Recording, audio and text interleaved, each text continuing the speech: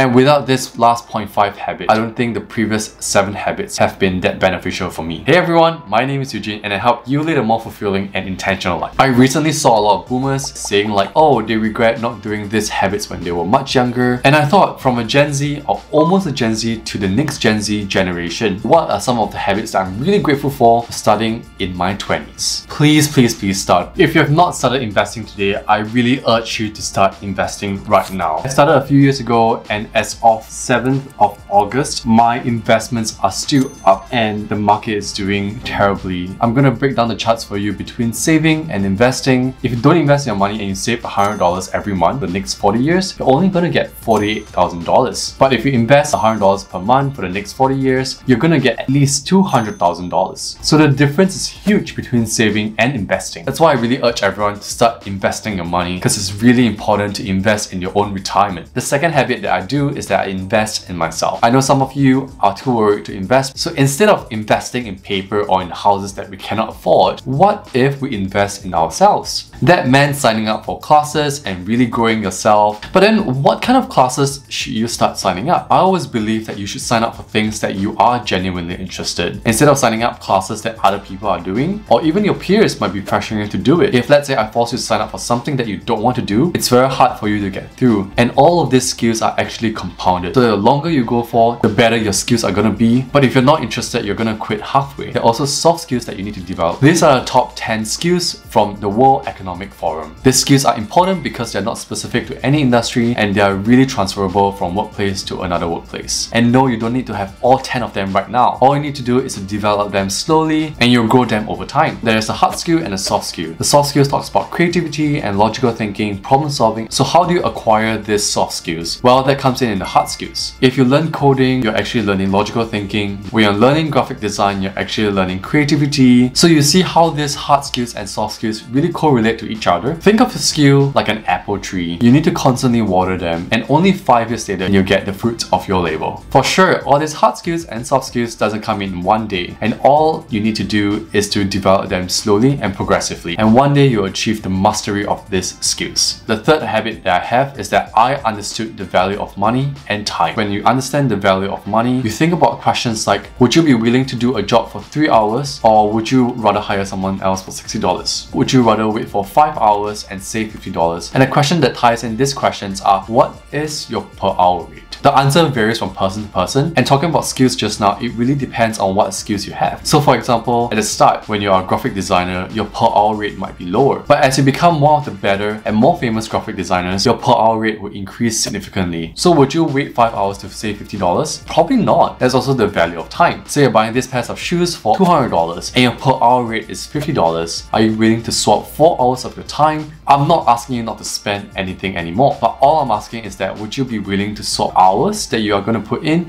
to buying something that you want? And it really makes you think about everything before you start purchasing things. But all I need you to understand is that, are you spending things on what you want, or are you spending things on what you need? The next habit that I have is really tiny, and it's flossing. In the past, I don't see a point, but it changed 8 months ago. I was visiting my dentist, and once I opened my mouth, my dentist said I have a series of problems. It doesn't sound serious, but it's actually going into my gum. I always thought I have good dental health, my teeth are always white, so I started flossing. Do you remember the sharp feeling that you have after cleaning out your teeth? Yeah, I'm still having that feeling 8 months after visiting the dentist. You're never too young to start worrying about your dental health. It's never too late to start flossing, and you should start right now. Talking about dental health, the next habit that I have is that I work out consistently. Having good fitness or doing sports develop you more than just physical health, but also in mental health as well. The first thing is that it builds resilience. You know the saying, when the goings get tough, the tough gets going. So for those people who are running 10K, it takes a lot of resilience for you to do that 10K on its own. So it requires both mental and physical strength to complete it. Talking about jogging, I think sports also teach you how to pace yourself. Pacing yourself is important because going hard is great, but you become breathless really quickly. Working out helps you break goals into a smaller, digestible chunk. And because of that, it's much easier for you to be goal focused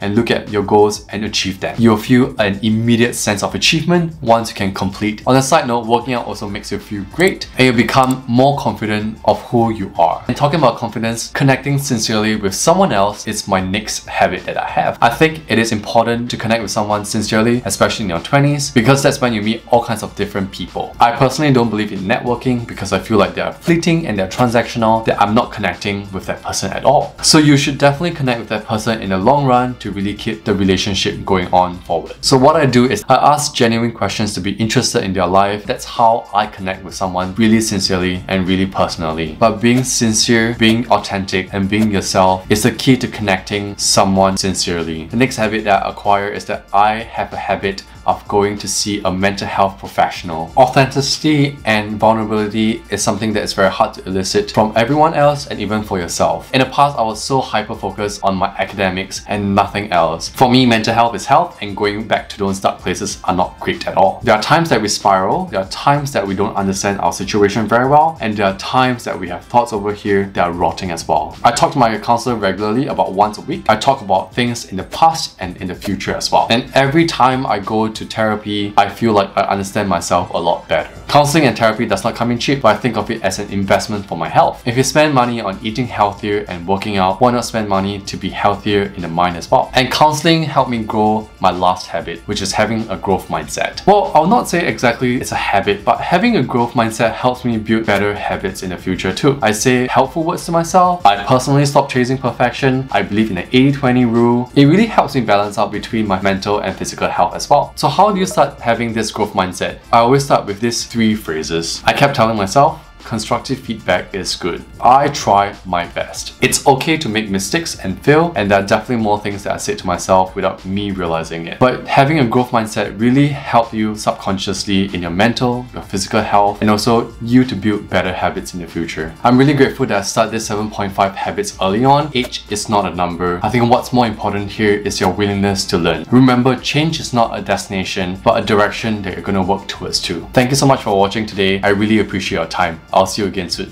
Bye!